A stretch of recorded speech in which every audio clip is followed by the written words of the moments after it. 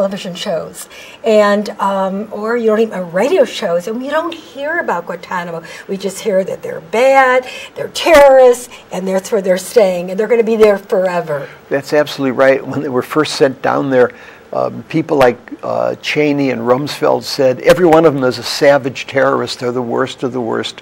Entirely wrong. Some are, a small handful, but so many of the others were sent to Guantanamo not because of what they did, but only because of who they were, that they were young Muslim men.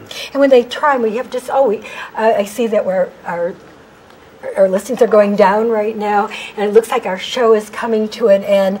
Lowell, I would love to invite you back.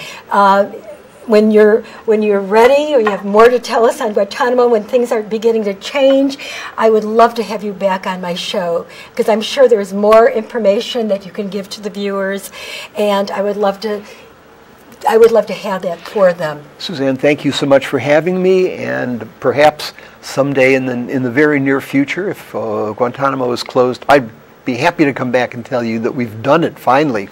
So good. I'm glad that we're learning something about Guantanamo. I think it's really important because now it's out there, and I think people need to know what really is really going on, because most people don't know what's going on, and I think that's the part that isn't fair. It isn't fair to the American public. It isn't fair to the judicial system. It's not fair to lawyers. It's not fair to the people and their families.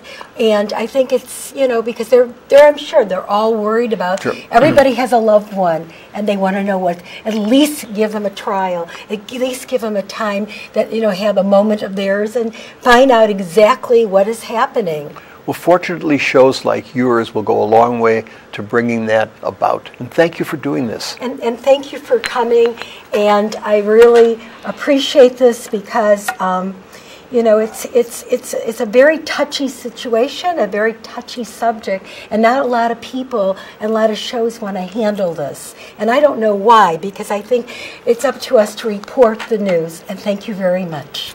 As I said, glad to be here. Okay, well, thank you. I hope that went okay. Yeah, did we get most everything covered? Yeah, we did. We got quite a bit of it covered. You got the $3 million in, which was good, really good.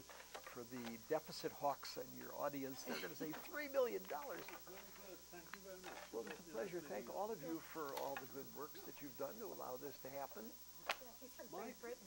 My question, though, is really, what influence does the press have? This can't be the only publicity you ever get. No, we get a fair amount of publicity in